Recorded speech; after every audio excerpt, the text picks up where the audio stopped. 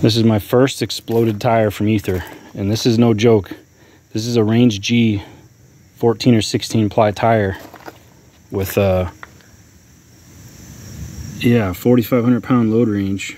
Yeah, 16 ply.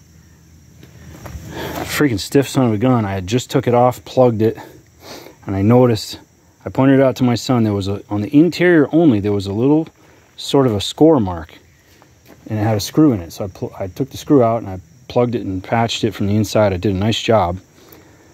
And of course these things are stiff as all get out. So had the ratchet strap on. I was hitting it with the air from the bottom and the top and on the tire machine, and I just wasn't getting anywhere close to catching it. So I said, well, let's put a little Ether to it, and it was sitting here flaming.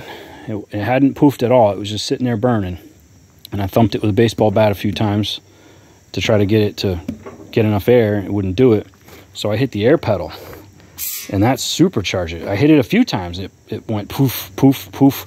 Third time, I thought, well, maybe the tire's warmed up enough that the air will start to work. You know, maybe if the tire's a little softer, the air blast will get the beads to touch. So I held it down, and it was just kaboom, and I mean way, way louder than a 12 gauge. Like, my left ear is still ringing. So praise the Lord that went straight up and didn't put anybody's eye out. Stupid backyard stuff here.